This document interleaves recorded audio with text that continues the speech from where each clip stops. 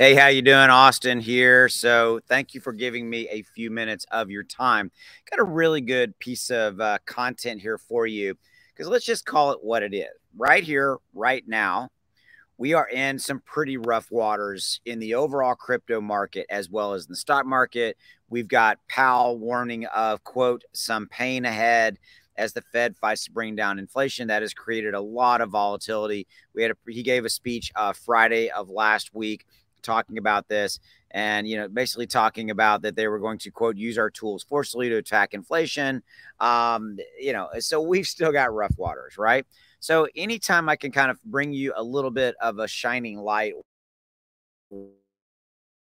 that you may not have known about, that's my goal. My goal with my channel is to keep you well informed, but also to help you to make more money in crypto. And of course, this video is for entertainment purposes only. So if you haven't already done so, hit that subscribe button below, right down there below, and hit that like button. So rocky road lies ahead. I would agree that the crypto market is going to be fairly rocky for the foreseeable future. Definitely probably for the remainder of 2022.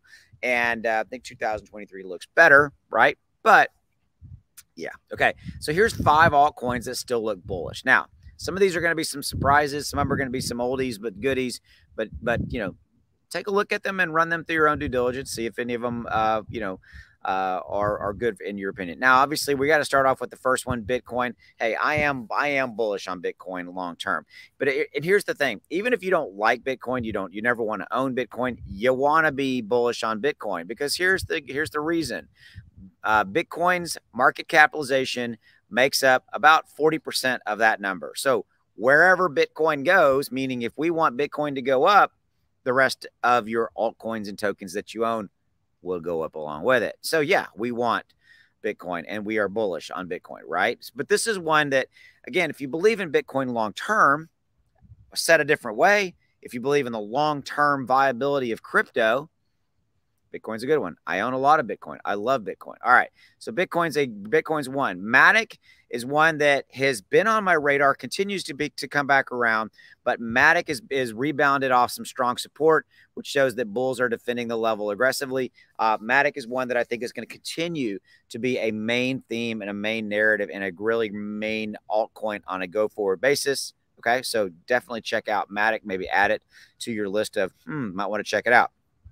Atom, it's a good one. I've talked about Atom on my channel previously, and it's been selected because it's trading above its 50-day SMA. All right, interesting.